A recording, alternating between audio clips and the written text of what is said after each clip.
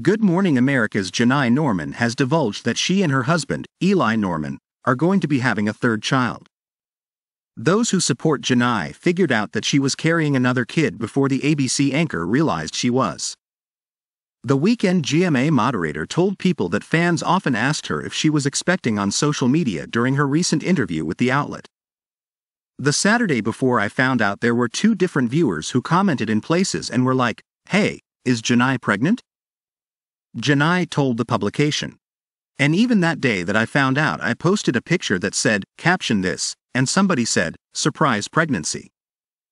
I don't know what it is, but some viewers just know, so I'm excited to confirm. The 33-year-old further emphasized her elation at having another child with the outlet. "I've been manifesting this," Janai explained. "I've been very open about wanting to have a third. Just before I found out, I told friends at lunch, I really feel like things are starting to clear out to allow me to welcome the blessing." Fans on Twitter shared their happiness for Janai, congratulating her on her blessing. "Congratulations on baby number 3. You are an incredible mom. Make your baby come out healthily," one fan tweeted. Janai first shared the news on GMA while discussing her educational show, Baby, on Sunday.